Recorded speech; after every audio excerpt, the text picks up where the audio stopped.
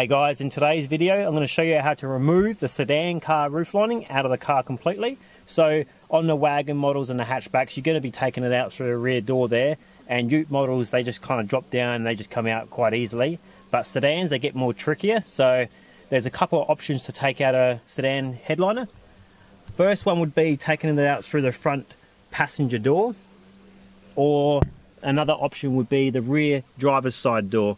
So a couple of different makes and models will depend on which one you do. So with the Ford Falcon FG and the Holden VE, VF, WM Caprices, because they got a large center console here, and just the way the headliner board's kind of shaped, it kind of favors to take it out through the rear driver's side door here, and that becomes quite easy to do those cars.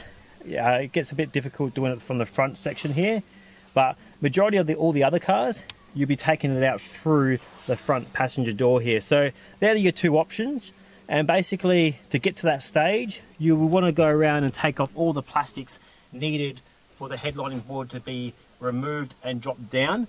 I would recline the two front seats completely and then push them back on their tracks.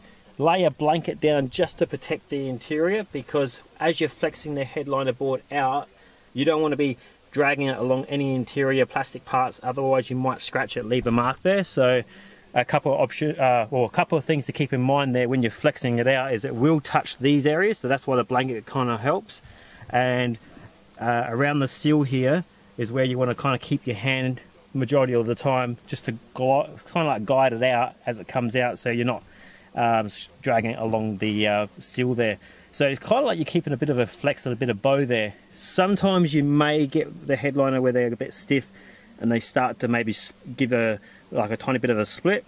Don't stress too much, because you can repair those little imperfections, just a bit of maybe a bit of cloth tape just to reinforce what's happened there, or you can go to the extent of refiberglassing, but that's not needed.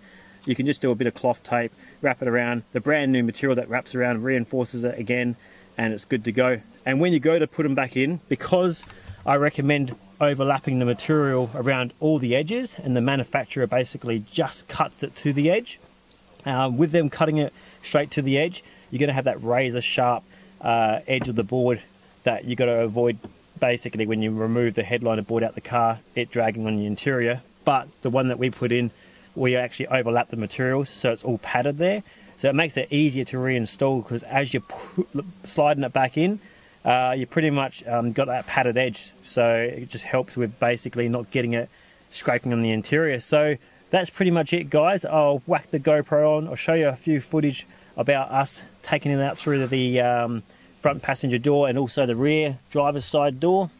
And some cars get more difficult as well, like the Volkswagen Jetta. They're all reinforced at the back with a massive plastic, kind of like a bracket behind the headliner that's glued to the headliner board, so there's hardly no flex to the headliner.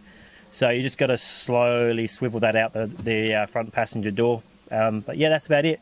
So whack that GoPro on now. You guys can see what's involved, follow along.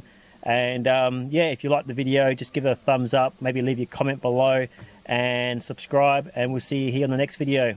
Alright, let's get stuck into it.